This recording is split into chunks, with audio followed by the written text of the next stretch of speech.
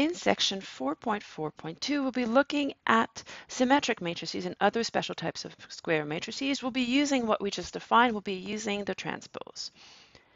All right, so let A be a square matrix. A is going to be called symmetric if the transpose of A is A. It's going to be called anti-symmetric or skew-symmetric if the transpose is not exactly A, it's minus A. All right, let's try this definition out on the matrix A that we have here. Let's take A to be this matrix here. Is it symmetric? Is it anti-symmetric? So both definitions starts with the transpose. So let's find the transpose of this matrix. I'm going to transform these 3 rows into 3 columns. So my first column will be 0, 2, 3. My second one will be 2, 2, minus 1. And the third will be 3, minus 1, 8. To know if it's symmetric, I need to compare this with A. So if I look, everything is identical. So my matrix A is symmetric indeed. Now, if I want to know if it's anti-symmetric, I'll be comparing A transpose to minus A. Well, that's not going to be the same. I'll have a 2 instead of a minus 2.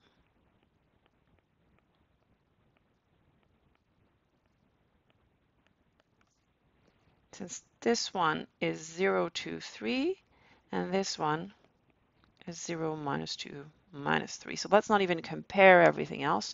Just that fact is enough. As soon as one entry is different, they're different. All right, so let's try some more with skew-symmetric. I want to find all values of x, y, and z so that A is skew-symmetric.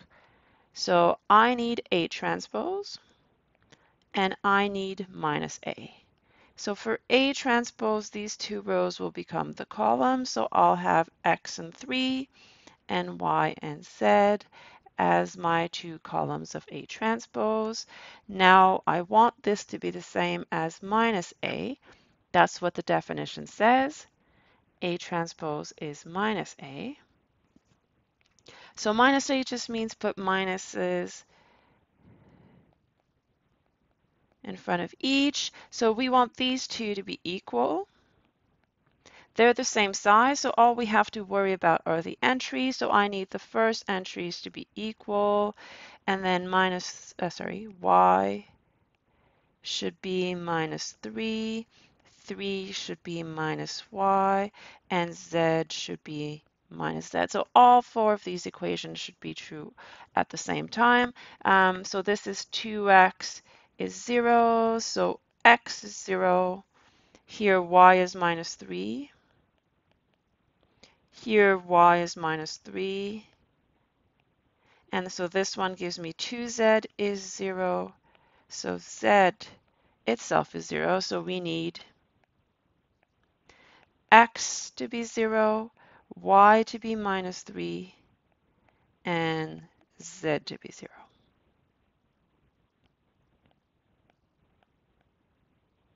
Let's make sure we answer the question. Find all values of x, y, and z. Yeah, perfect. They're not asking for A back. They're just asking for x, y, and z.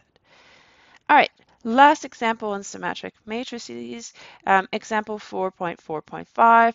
I have 2 symmetric matrices A and B, and I'm given that extra piece of information that they commute. I want to show that AB is also symmetric. All right, so here's what we're given. We're given asymmetric, so that means A transpose is A. We're given B symmetric, so B transpose is B.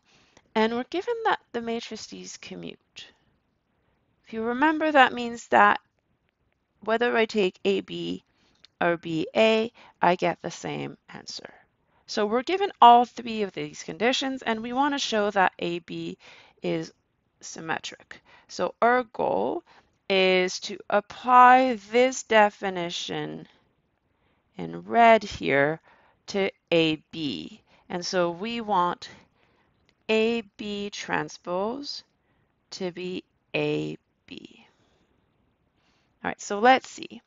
If I take AB transpose, properties of the transpose tell me that when I bring the transpose into a product, I should flip the order.